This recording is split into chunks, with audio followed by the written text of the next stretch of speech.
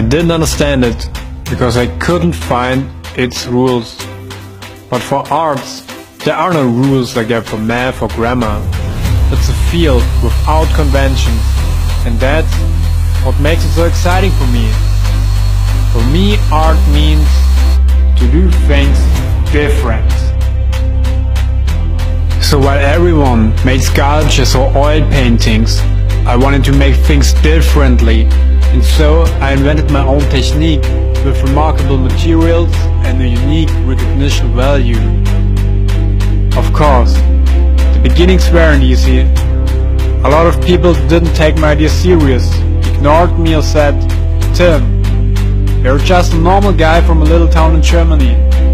You can't become an artist."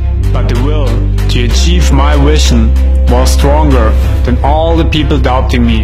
My advice to all dreamers out there is, follow your vision, and if you have a dream, dream it big.